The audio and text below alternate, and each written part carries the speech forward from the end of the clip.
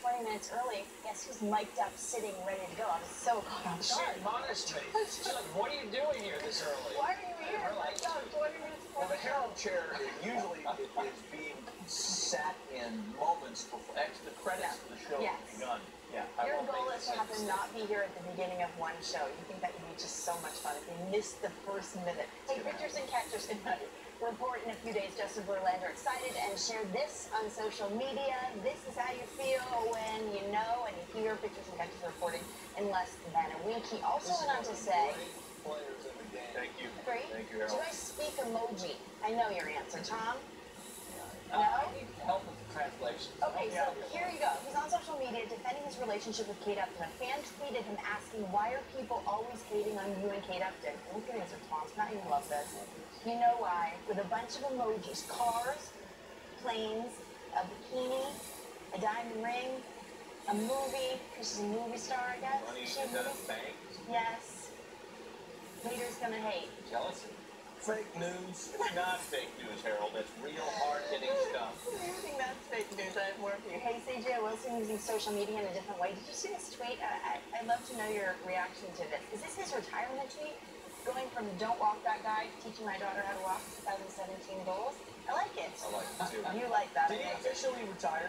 He did. He's going to open, a car dealership.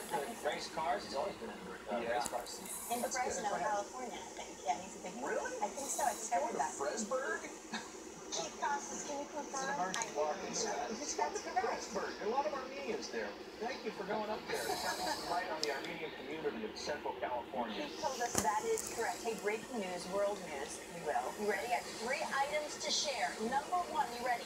There could be a new M&M flavor on the horizon. It is a vanilla cupcake. How do you feel? Yes or no? That's a hot take. We are crushing it this morning so far. Could be. It looks like it already is. Caramel M&Ms are on the way. That's next. New McDonald's snow crab sandwich. Adding it to the menu. Snow crab meat, mayo, lettuce, tomato, sourdough bun. Yes? Is this a quiz where we try to figure out which one of these is a No, fake story? they're all real. This is a terrible idea. This is real. And then the third one, look at this. This week, 1935, alligators found in an uptown sewer in Manhattan. You know those things poop constantly. They do? Do they? I don't know. All 3 of those things happened.